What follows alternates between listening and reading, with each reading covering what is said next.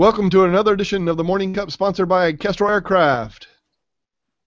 We're taking a look at that heads-up display that we talked about earlier today, and don't know if you can see it or not, but what's happening here is we have a projector that ultimately can be mounted in an aircraft that takes its signal from the mirroring function in iOS. So whatever you're displaying on your iPad can be displayed as a heads-up display. Charlie, I'm a little unclear earlier when we were talking about this.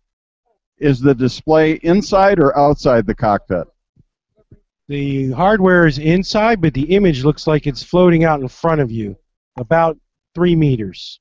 And it'll be at focus at infinity.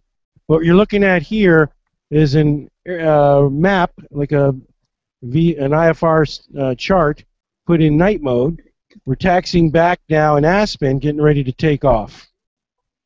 And that's what you're seeing live, connected. We have our iPhone connected to the AOPA-J that's sitting there. And then, so you're seeing a simulated image. The pilot is actually running this demonstration. It thinks it's at Aspen, getting ready to depart.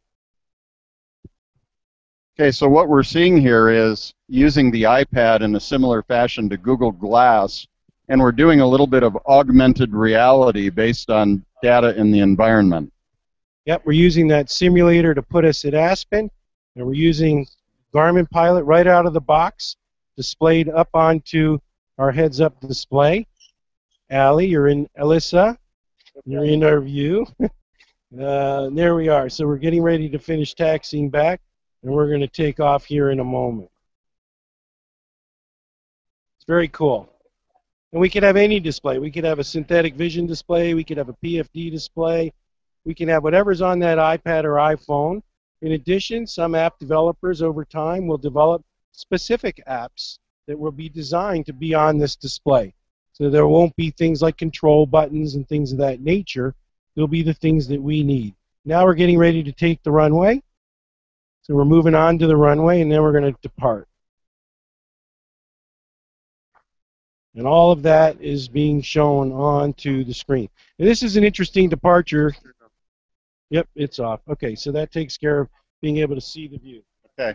Well, hopefully that was enough to give you a little bit of a taste of what the heads-up display from MyGoFlight will be like when it comes into production later on this year. We normally don't show things that are this early in development, but as we were traveling around the show, this was something so cool we just wanted to share it with you. So you can find this and a lot of other interesting stuff at themorningcup.net. Thanks, as always, for watching.